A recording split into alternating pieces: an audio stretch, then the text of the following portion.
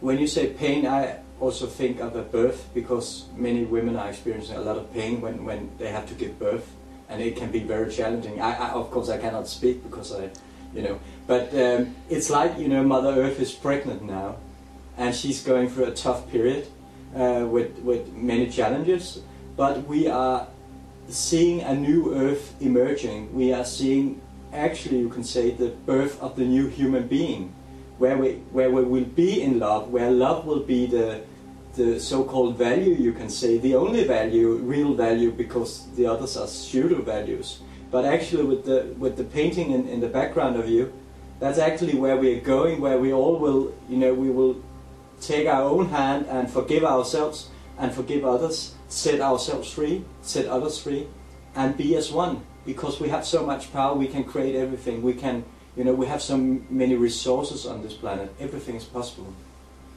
I think that was a good idea. You said that planet Earth is giving birth, because when a female gives birth, of course the fetus is there, and it goes through a tunnel, through a dark period, to come to the light.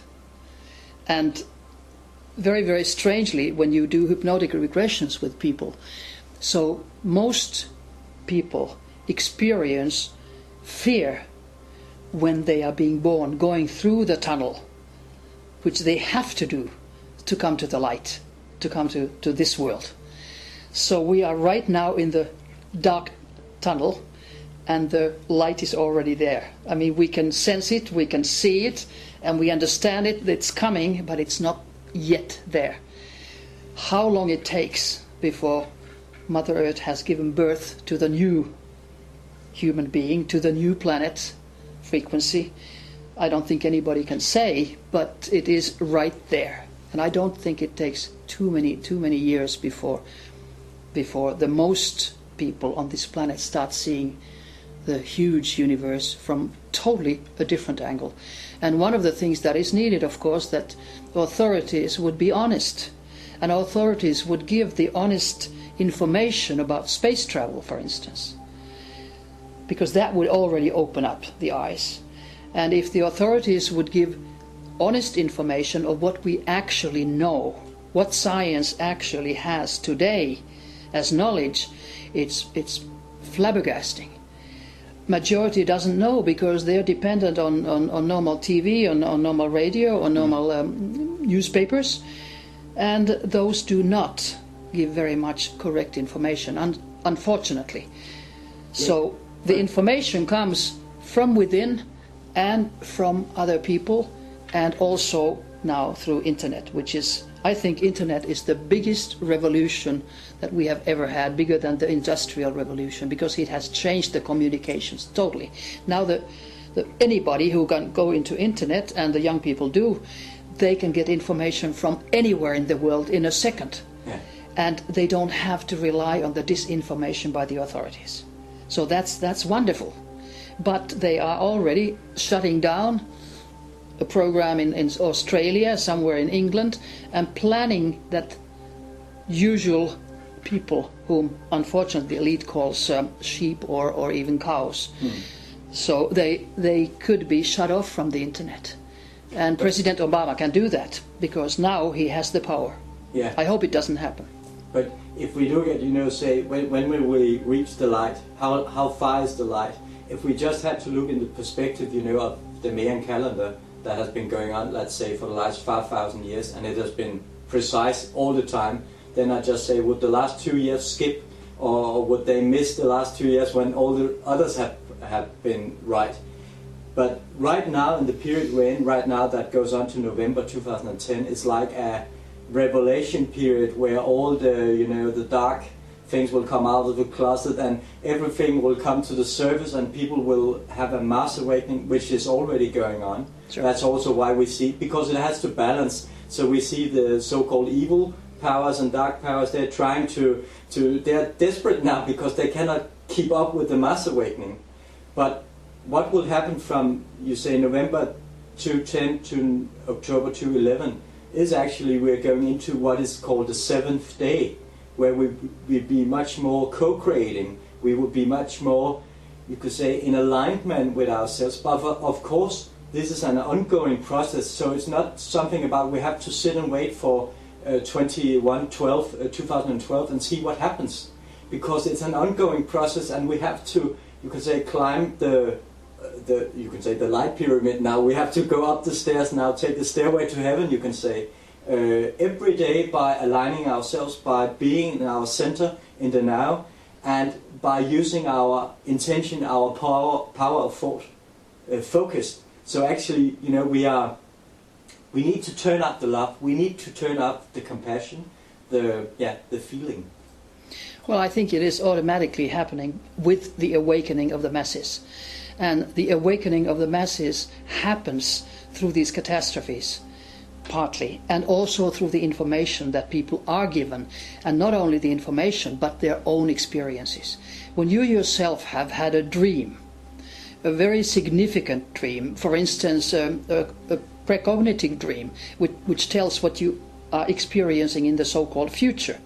Of course, there's no time, linear time, and there's no time in the universe. Everything happens now. But with our three-dimensional world, so we think that it's yesterday and today and tomorrow. So when you experience, for instance, a very strong precognitive dream that comes through physically afterwards, that changes your view of the world. That changes the view. How is it possible? How could I have dreamt something that I didn't know about that came true? So is it that everything is already planned? Everything is there fixed? Well, it's not fixed because you can change it. But I think these dreams also give a warning that if something is going to happen which is negative, you can change the negativity. Like somebody dreamt of a car accident, exactly saw how it happened. And the next day was in the car and all of a sudden saw that, hey, this is it. This is the accident.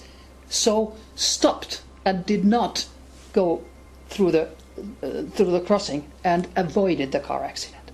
So you can change the reality also. And when you have out-of-body experiences, near-death experiences, that totally changes your view of what it is to be a human being. And so far as the majority in the Western world, not in the Eastern, they believe in reincarnation, they understand more things of the, I would say, the psyche than the Western world, especially the white male Western world. So when this information comes through into our hearts and into our brain, then we will change. And every day somebody realizes something. Every single day somebody comes and says, look, I had this experience. I mean, how do you explain this? Well, there's no explanation in the three-dimensional world. You have to expand your views. And we do. And that's exactly where we are heading into. Today is actually, it's a day 13 in the Mayan calendar, and that's about co-creation. And that's where we are heading. And when people become, wake up, become conscious, and use their power of thought right, they will realize how much they create of their own day, of their own reality. And that's it. When we look at how the media are working today, they are constantly feeding people with negative stuff, with violence, with lies, with porn, with everything that disconnect all your chakras. It makes you like dumbed down, so you will not be able to actually open up and awaken. So actually the medias are dangerous, but we will be co-creating much more consciously in the period coming now. We already do, and when I co-create something and it shows up, sometimes it's a bit scary because even if I have forgot what I was wishing for or remembering or whatever, when it shows up, it's just so your heart starts to because, excuse me, who's in control here? And when we find out how much power we all have, you have so much power, it's you told earlier, you call yourself the pink icebreaker, the loving icebreaker to clear the path for humanity and to open doors and so.